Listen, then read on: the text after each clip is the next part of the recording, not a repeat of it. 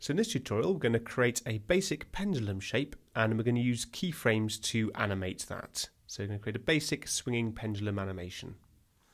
So I'm going to start off using the line tool. The very first thing I want to do is I've not got any drawing layers down here, so I need to create a new drawing. So if I go to add drawing layer, I'm going to call this pend and choose add and close. So with the pend layer selected, I'm going to use the line tool to create a basic line. Let's get my thickness about there. This is going to be the rope that my pendulum hangs off. I'm going to hold down Shift to constrain proportions. There we go. And now holding down this line tool, I'm going to choose the ellipse tool. I'm going to draw an ellipse as well. Again, I'm going to hold down Shift to constrain proportions so it's not like a wonky oval. Now using the select tool, I'm just going to move this into position, make it slightly tidier. I can zoom in using 2 on the keyboard or zoom out using 1 on the keyboard. So if I zoom in, there's a little bit hanging down there which I want to chop off. So it's a really handy tool for chopping off overlapping parts. If you hold down the select tool, you'll find a cutter.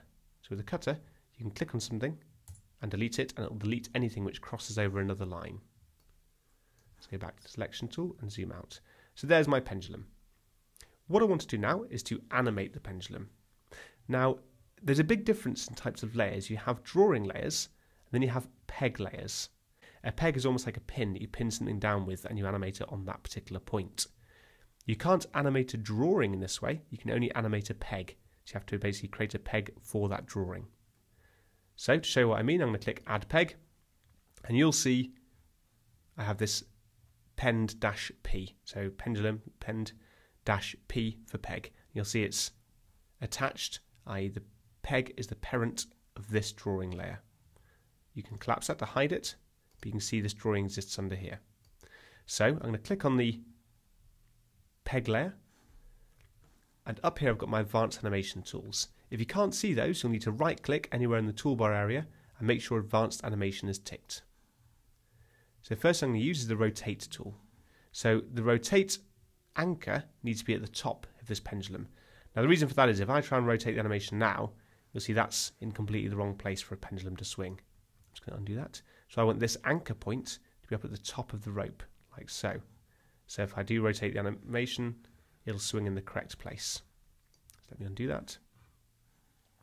So what we need to do now is we need to actually animate the rotation.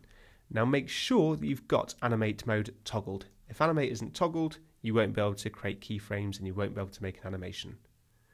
Next, I want transform because I've used the rotate tool to set the position, but now I need to transform the actual position of that. Now before I start any transformations, you'll notice that my pendulum is only is only one frame in length. What I need to do, I need to extend that drawing. So I'm going to go right at the end of my animation, I'm going to right click in here and choose extend exposure. So now my drawing exists throughout every frame. Now the reason why it only creates it in one cell is because you can do frame by frame hand drawn animation, so you can literally draw things frame by frame, and I'll get into that in more detail in a later tutorial. So with the first frame of the peg layer selected, I'm going to adjust the position of my pendulum so it starts up here. So that's at frame 1. So 12 frames later, at frame 13, I'm going to click in there, click inside this frame here, and adjust the position to where I want my pendulum to stop swinging. There we go. So if I just basically move the playhead backwards and forwards, you can see how that swings over. Now what I can do to speed up this process, I can literally click in the first frame, hold down Shift and click in the last frame of animation to select it all, and use Command C to copy. I can then move to frame 25, so 12 frames later, click in there and paste that animation in again. I can do the same again, so go to frame 49, paste that in again, and then last of all, I want to go to frame 73. No, that's only 70, so I need to extend my animation by 3 frames. Slightly longer. Zoom in using 2. There we go.